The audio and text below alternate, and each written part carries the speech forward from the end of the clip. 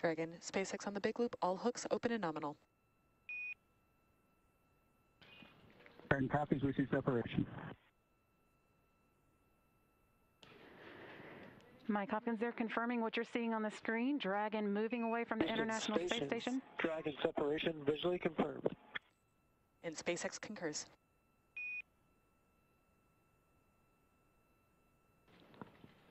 That undocking taking place at 7:35 p.m. Central Time, 5:35 p.m. Pacific, while the station and Dragon were 260 miles above Mali. That wraps up Crew-1's stay on the International Space Station, begun in November,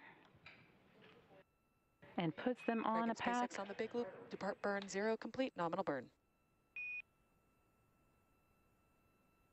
Advanced copies, we see the same.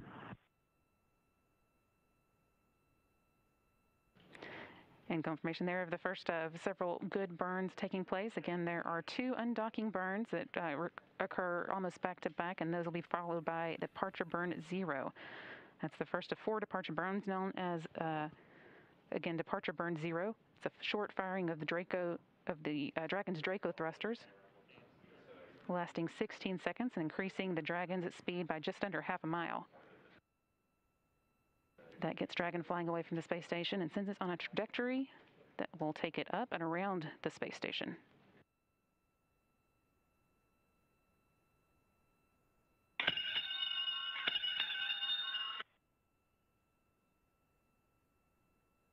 Resilience departing.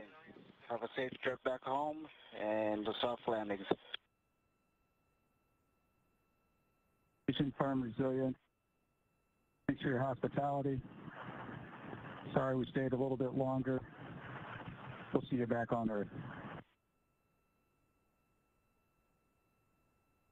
Be back in a couple months.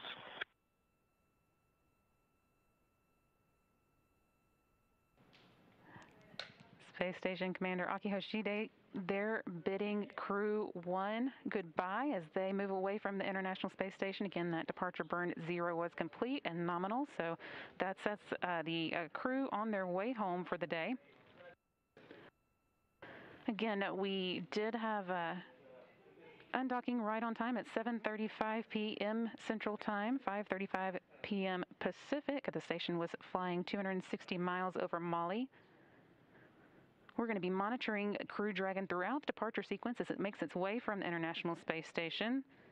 So wishing Mike, Victor, Shannon, and Soichi safe travels on their way home.